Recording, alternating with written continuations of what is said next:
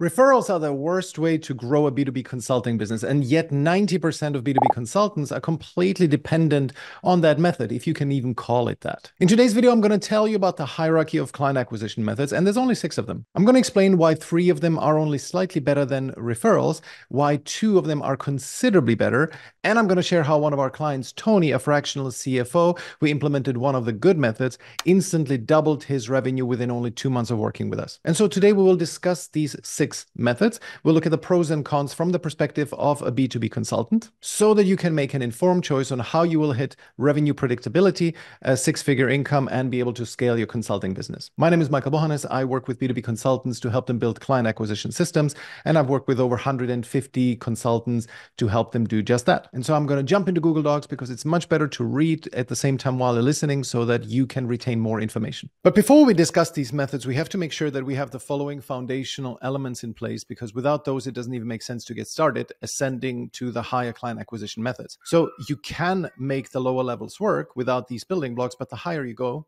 the more difficult it will get to sustain things and build a multi-6 or even 7-figure business. And those foundations are, first of all, a strong offer that gets a predictable percentage of strangers to raise their hand and want to talk to you.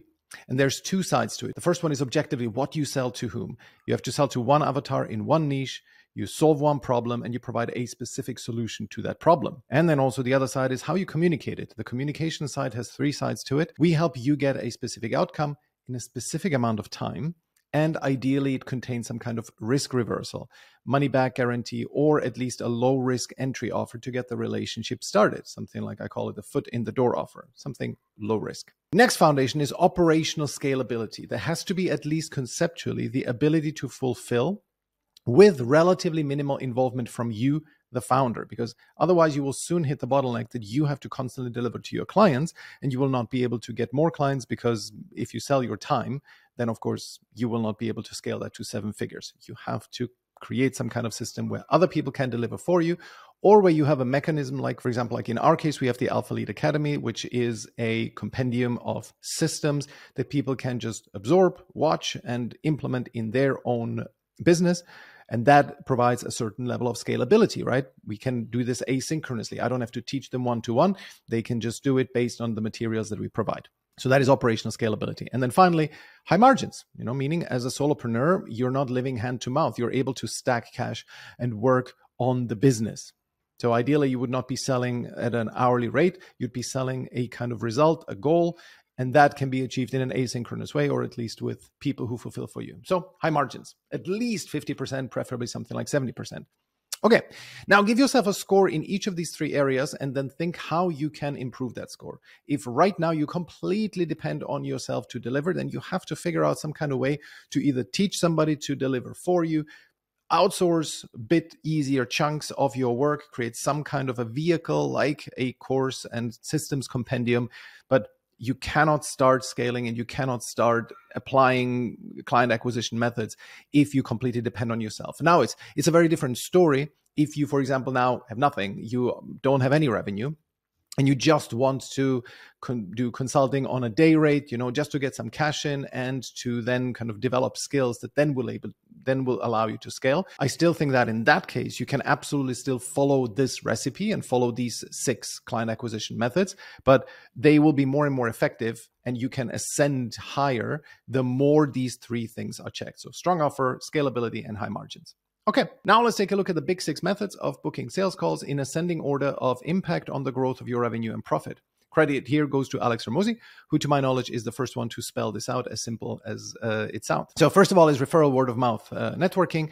Then there's affiliates, then there's owned media, an email list, earned media, content, cold outreach, and then paid ads and webinar funnels. So that's the list. And the truth is that some of those are better than others as far as building a system is concerned. And we measure a system by the following 4 criteria. First of all, and the most important one, how much of a causal input-output relationship is there?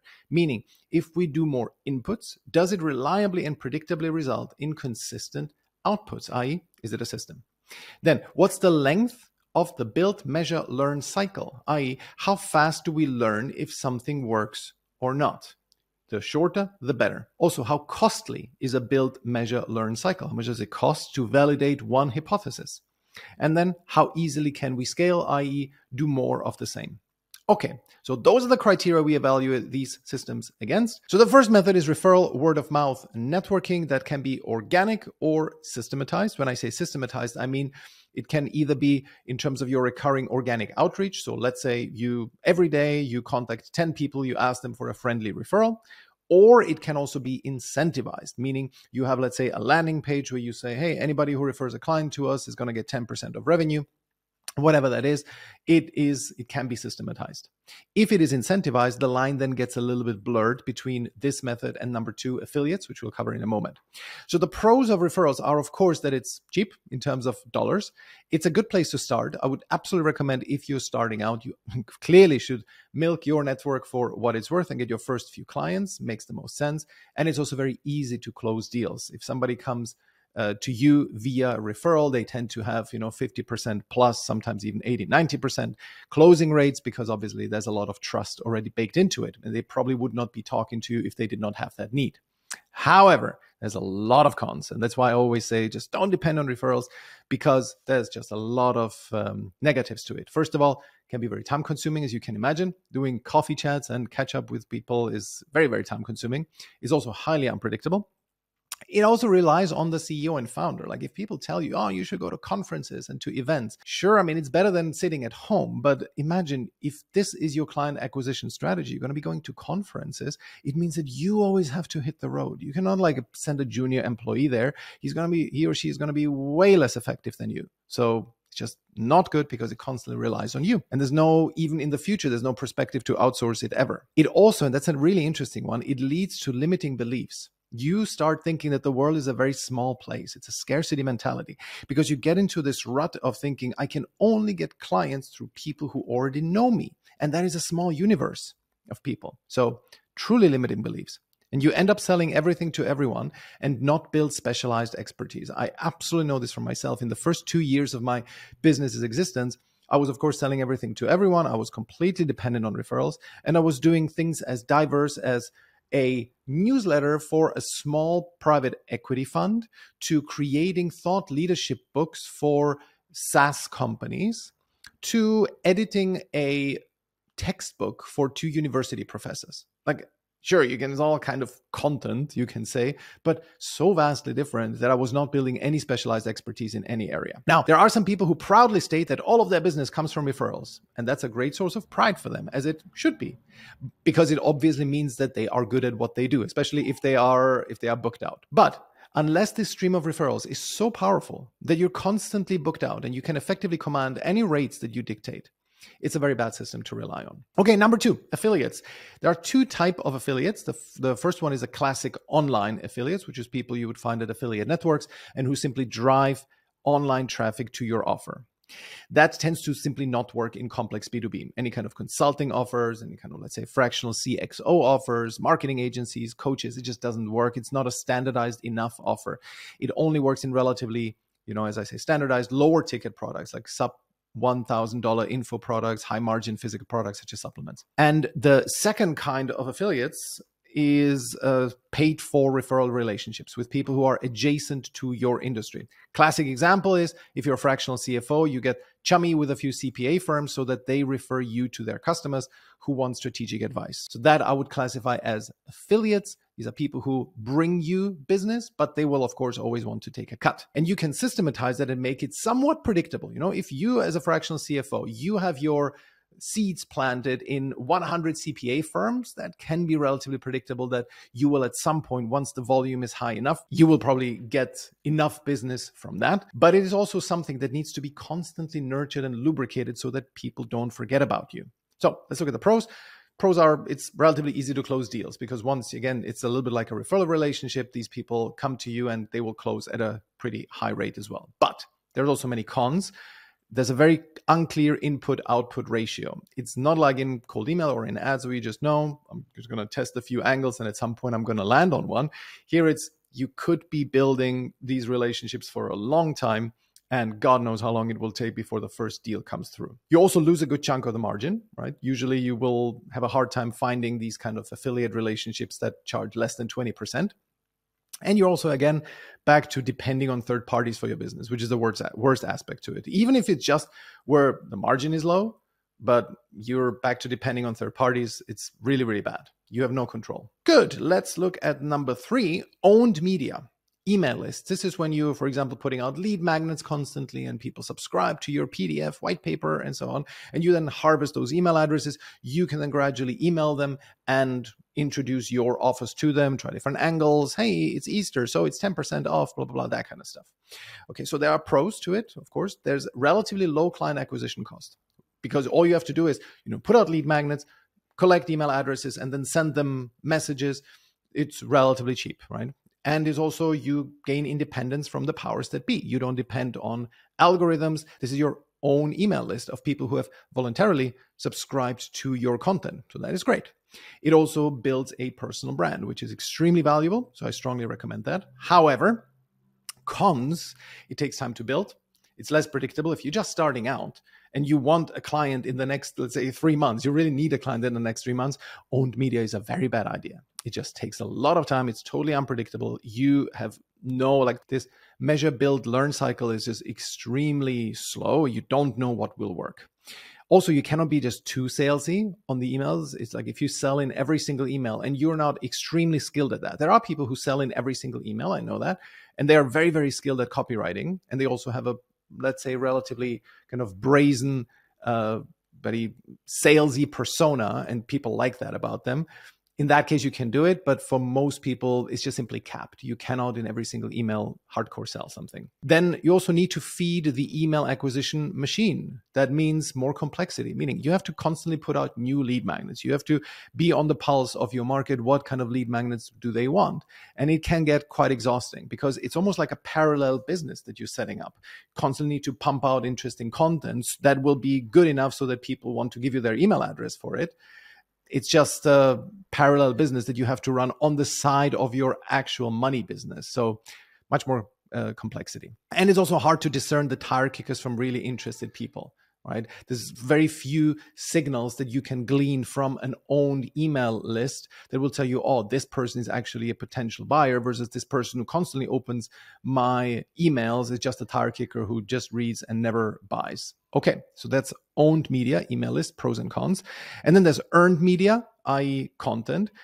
Of course, I love content. I think it's great. That's why I'm doing this video, right? So it's also very fun. I really enjoy doing these videos because they clarify my own thinking. Like since I've been doing in-depth, long-form YouTube videos, I feel like I've become much better at what I do because my thinking is clearer. I have a much clearer line of reasoning. Writing is thinking in crystallized form. So it's very, very good for you. Also, very low client acquisition cost. Right? I just have to spend time creating these videos, which is a good activity, as I said. So it's extremely low CAC.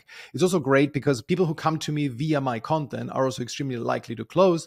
And the sales calls are just pure fun because they feel like they know me. So it's like they're talking to a friend and they just say, all right, I'm ready now. There's also a high overlap between this and your product. So a lot of the content that I put out on YouTube, I can use in my product, in how I serve my clients. As I said, you become a better thinker and you're building a personal brand, which is immensely valuable in the long run. The cons of content is that it can take a long time to get going and to get clients from it. It can turn into a hamster wheel. You cannot detach from the founder. Right? You will constantly be, if you rely a lot on content, you will never be able to completely remove yourself. And for half a year, get away from the business, you constantly have to pump out content, right? If you do paid ads, for example, you can take time off, even cold email. And then you're a slave to the algorithms, right? You don't know if you somehow fall foul of the powers that be, if you say something that is wrong and that you will get some kind of shadow ban slapped on you, something like this.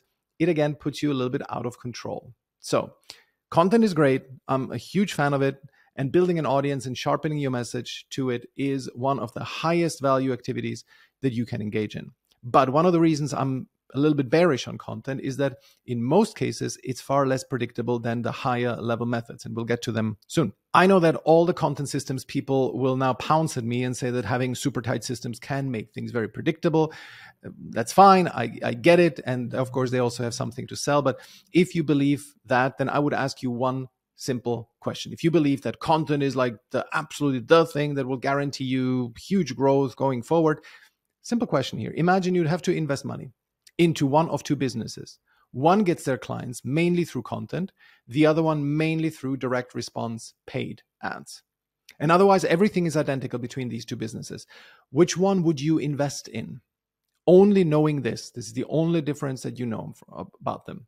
For me, it's clear the second business is far more robust because that business has figured out how to get a stranger with a problem to come on a sales call. And the first, the content-based one, is completely dependent on social networks and their algorithms. It's also extremely dependent on the founder, so it has a key person risk. The second business does not depend on the founder necessarily. If it's simply where the pitch is good, where the offer is good, where the problem is one that they solve that is really key to the prospect, it doesn't depend on the founder. And the second, the ad dependent one, knows that there will always be ways to pay for reach with a salesy method. Even if one social network, if Facebook failed, right, there will be other social networks. Advertising will become then easier on LinkedIn or on TikTok or God knows where else, YouTube. Right? So if one platform fails or becomes too expensive, then we simply find another one and we reach people there. And most importantly, the ad-dependent business has learned the crucial skill to create a direct response relationship and thus brings an immediacy between stimulus and revenue to the business. Content doesn't have that. Content usually has a much longer sales cycle. Between the first touch point and the sale can be months, if not sometimes years. In direct response, in cold email, yes, you don't have that relationship. You have a lower chance of closing, but you know that if you just pump out enough ads, you will get a certain predictable amount of people to come to you as clients. So I'm not saying you should always over-index on ads. By no means. You should ideally do both, right? Ads and content together are the best combination. But if I had to choose between one of them, I'd go for ads because of these reasons. Okay, let us now get into a bit of a hybrid form. This is like the ugly bastard children of these methods, and that is rented media. It's a combination of these methods. And I only mention this for completeness sake. I also don't give it its own number because there's all kinds of combination of acquisition methods. For example, the whole unholy business of appearing on other people's podcasts or leveraging other people's newsletters, right? And this is a combination of paid ads, content, referrals, and affiliates. You could also call it rented media. And the main reason I recommend against these hybrid forms is, and why I don't even dignify it with a proper number on this scale, is because of the noise they introduce. If they fail, which often they do, you have a very hard time figuring out why. For example, let's say you go on a podcast. The podcast host might have been grossly exaggerating his listenership numbers, or half the newsletter's owner subscriber base are people in irrelevant geographies. It could have also been that the particular offer that you put in front of them, it simply didn't resonate. It also could be that you weren't in your best shape on the podcast and you forgot to mention a few crucial aspects of what you do. It could be that the newsletter owner only included one link in the text, but forgot to hyperlink the image you gave him, and so on and so on. So there's like so many small things that are outside of your control that there's also very little repeatability. In all these rented media efforts, you cannot consciously optimize them. It's not like you can take one guy with a big newsletter and then run 20 variations of an ad on them. You know, maybe you can, but it would be, quite costly and takes a long time to see whether it works. So these things are just little experiments. They are Hail Marys that might work out. But if you want to be a serious player, then hoping for Hail Marys is a very poor strategy. Okay, and so now I'm drawing a line here because I want to draw a line under this last method because all the methods so far are based on the assumptions that people know you, that you're a known entity to the person making the purchase. Somehow they have to have some kind of validation from another person that this vendor, i.e. you, is good. I'm giving my endorsement via referrals. That's that. Via affiliates, let's say a CPA firm gives you a referral, right? Paid content is something that people have to know you before they sign up with you. So all of this is based on the fundamental premise that there needs to be familiarity between the seller and the buyer. And so with the next method, we are now crossing a very important line. It's like crossing the Rubicon, because from here onward, we are booking calls with complete strangers. And this is the way to unlock true scale, especially predictable scale. Because, newsflash, unless you're Trump or King Charles, there are more people who don't know you than those who know you. So more business will come to you from those who don't know you.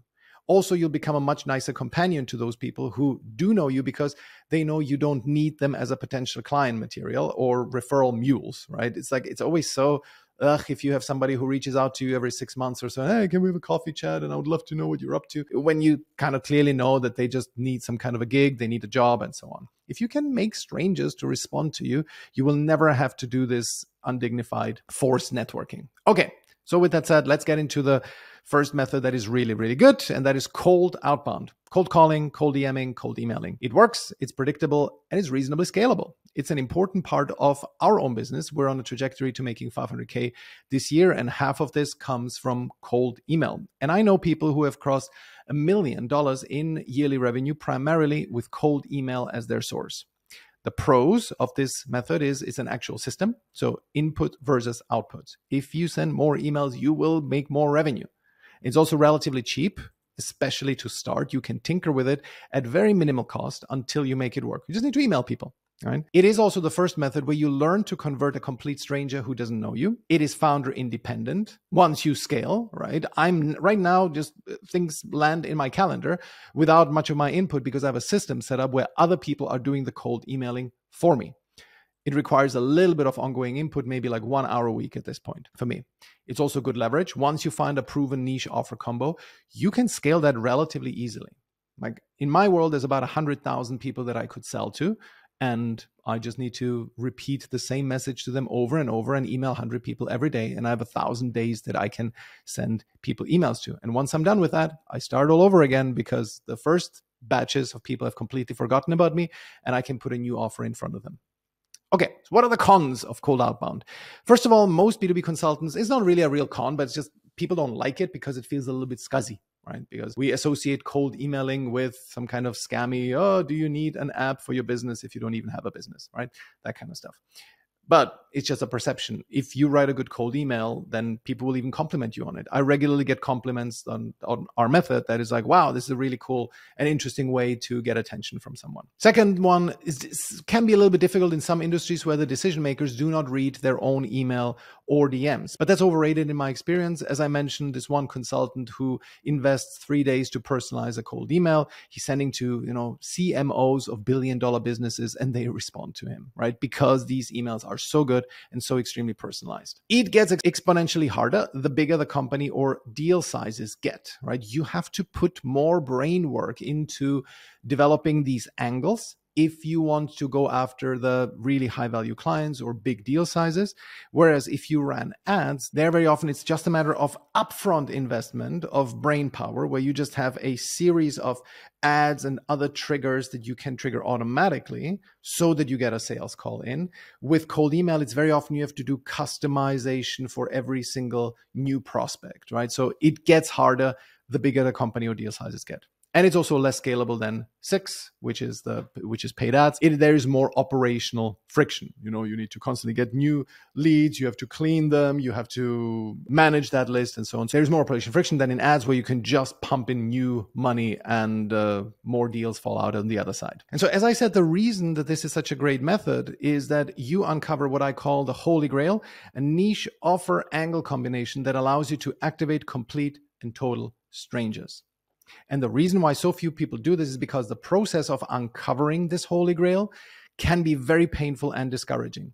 You get rejected and ignored, and you think like, oh, this won't work for my market, which is a typical way of, snowflake thinking, oh, I'm so special. No, you're not. You just haven't taken the time to uncover what works. I mentioned that consultant who spends 3 days customizing his pitches to VPs of sales, CROs, and CMOs. And the level he goes to personalize his outreach is pretty insane. He even goes as far as interviewing their ideal clients, and he has a team of virtual assistants helping him in this endeavor. I also, as another example, I have helped one of my clients book sales calls with decamillionaire partners in private equity firms.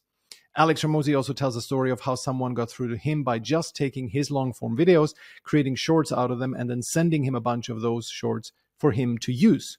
Okay, this is how you get the attention of the ultra high net worth people. You just do stuff for them and you don't ask for anything in return. And then you do this 100 times and one of them will take you up on the offer. But it, of course, takes work, it takes effort, and it is fraught with rejection. So very often, especially when you put in a lot of effort, which then goes unrewarded, that is the surest fire way how people will quit. Like nothing gets you to quit like unrewarded effort. And that is why it's so difficult to make work.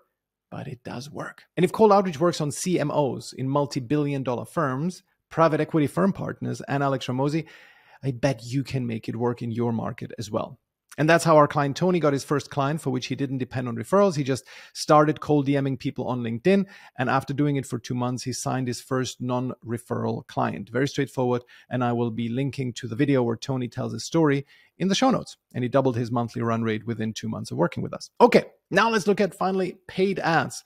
Of course, the pros are by far it's the most scalable method. It's a huge potential leverage. It's also better suited for experimentation and A/B testing than cold email. And it's also very fast. And another one that I just remembered is that ads also gives you like a higher end perception, right? If you can afford to run ads, it's a little bit like that law firm with an expensive lobby. If you can afford that, it probably means that you're good at what you do, because the lower level you are in the hierarchy of businesses, the less likely you are to do ads. So it's also a bit of a perception issue. And then cons, of course, they're expensive. They're expensive to pay your learning dues. I fully expect once I will be starting ads, it's going to happen sometimes later this year, that I'm going to be spending between $20,000 and $30,000 in vain effectively, or effectively it's going to be learning fees before I crack the code. So it's going to take time and it's going to cost money. And so therefore it's not recommended for when you're just starting out. I would not be running ads. So in summary, these are the criteria. There has to be a clear input-output relationship to the system. The length of the learn cycle should be short. Cost of the learn cycle should be low. And it should be easy to achieve scaling. So we look at these 4 methods: referrals and networking. The input-output relationship is meh. Yes, if you network more, you will get more, but it's a lot of potential wasted time. You're at some networking event, you realize no one there will be a potential client for you. And then you're stuck at this event, you invested money and time into attending. The length of the learn cycle in referrals and networking is not terrible, because you do get feedback from people, but still, because very often you are networking with suboptimal people, you are wasting also a lot of time. So that lengthens your learn cycle. Cost of the learn cycle is okay, right? Because you're not spending any money on it. And ease of scaling is, of course, not there. Absolutely not, because you'll soon run out of networks. There's only so many people that you know. Okay, let's look at affiliates. The input-output relationship is also a little bit mad, because yes, if you approach more, let's say if you're a fractional CFO, you approach more CPA firms, yes, you are more likely to get something, but you have to constantly keep that relationship warm. You have to remind yourself to them and all of that. And also you don't get the immediacy of the feedback from the market. Is what you are selling, is how you're positioning yourself, is that right? Is what you're promising, is it really attractive? They might just say, yeah, sure. They'll be happy to talk to you. Doesn't cost them anything. So you don't get that immediacy of market feedback. You cannot ask them directly for the business. So this also, of course, speaks to the learning cycle. The length of the learn cycle for affiliates is, of course, very long to almost non-existent, because you just don't have the ear to the market. You don't know. You only talk to the actual referrers rather than the people who will be making the buying decision. So you don't really learn what resonates with your market. It's very, very limited. Of course, it's free. You don't have much of a cost here, because all you do is just put your hooks in the water and see who bites. Ease of scaling is meh, because at least here, unlike in referrals and networking, you don't depend on people who you already know. So again, if you're a fractional CFO, you can approach many, many, many CPA firms, and there's a certain level of scalability to it. All right, owned media, your own email list, input-output relationship is not very clear. You have to constantly collect new email addresses. You try different angles, but it's going to take a while to learn what works. Length of the learn cycle is very bad. People can subscribe to your email newsletter and they can never convert. You could be running an email newsletter for a year without having a single conversion. Cost of the learn cycle is, of course, cheap, because it doesn't cost much to run your own newsletter. Ease of scaling, also a little bit meh. Yes, you could put more fuel to the fire. If you put out more lead magnets, you will scale moderately, but again, it's not very good. Earned media, when you are doing content, the input-output relationship is also not very clear. I know plenty of people who have on LinkedIn, have a lot of engagement and no clients. I literally know one person who has had between 100 and 300 likes per post, hasn't gotten a single client. I know this person. I could exactly pinpoint who it is, but I won't. The length of the learn cycle in content is also very, very bad, as we see here, because especially when you have not done any outreach, so you don't know what triggers people to react to a purchase exhortation, but you know what triggers people on content. You know that if you post some kind of vulnerable content, you're going to get many likes. It can skew what you create content about. because you don't know what kind of content makes people buy. You know what content makes people like you and makes you popular. That can be often very antithetical to what makes you money. So it's even like it's worse than a red X, because you can actively be skewed towards putting out content that does not reward you in the way how you want to be rewarded. It's a false reward. Cost of the learn cycle is relatively low. Of course, you don't need to spend much to run good content. And then ease of scaling. Yes, once you're depending on the algorithms, which is why I don't recommend it very much, but of course it's better than nothing. Okay, now in cold outreach, the input-output relationship is very clear. You send out more cold emails of what works, you will get clearly, there's a linear relationship, you'll get more results. The length of the learn cycle is very short. You can, within a week or two, you know whether an angle has worked or not. The cost is also very low. Ease of scaling is there as well. Send out more email, you will get more deals. And paid ads, finally, of course, very good input-output relationship. The learn cycle is also very good. The cost is high. That is why we don't recommend it for beginners. And ease of scaling is massive, of course. That's why I give it 3 check marks. So what is the upshot of all of this? Number 1, get off the ground using referrals and networking. Find your first 1 to 5 clients there, but don't make yourself dependent on it. Then immediately start looking for the holy grail, which is approaching strangers and getting a certain percentage of them to want to speak to you. Do that using cold email because it's cheap and predictable. Once you have found the holy grail, stack enough cash so that you can afford to start investing in ads, meaning hammer the cold emailing method until you make a lot of money. You can actually get to 100,000 a month. If you have the right vehicle, of course, the scalable vehicle, you can get to 100,000 a month run rate with that method alone. And then finally, do content in parallel and work to become better and better at it so that you can lower your overall client acquisition cost and you can build a personal brand, which is an insurance policy in the long run. There's nothing better than knowing how to trigger strangers to want to buy from you and having a personal brand so that people come to you because they trust you. And most importantly, never depend on third parties for your business. Referrals, affiliates, content that is subjected to the whims of the algorithms. All of those things keep you powerless.